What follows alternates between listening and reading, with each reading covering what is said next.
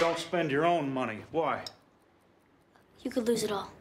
You think you're a smart boy. It's almost time to say goodbye to Boardwalk Empire. With only 2 episodes left of the period drama, fans have been getting a closer look at some of their favorite characters from an even earlier time. And for John Ellison Conlee, taking on the role of a young Commodore was a job of a lifetime. Your character has really kind of come up right here at the end and played a very significant part in the whole story. It's been really exciting. I've enjoyed the show for years as a fan. Yeah. I had a great time working on it, but also because I only got my stuff.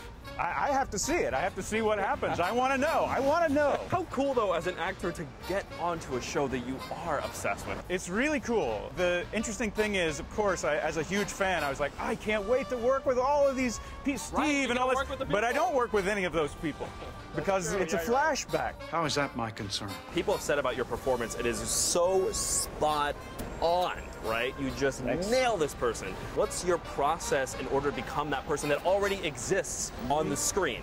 The guy who played the Commodore first, Dabney Coleman, is one of my all-time favorite actors. And so that helps because basically my job involved watching a lot of his stuff.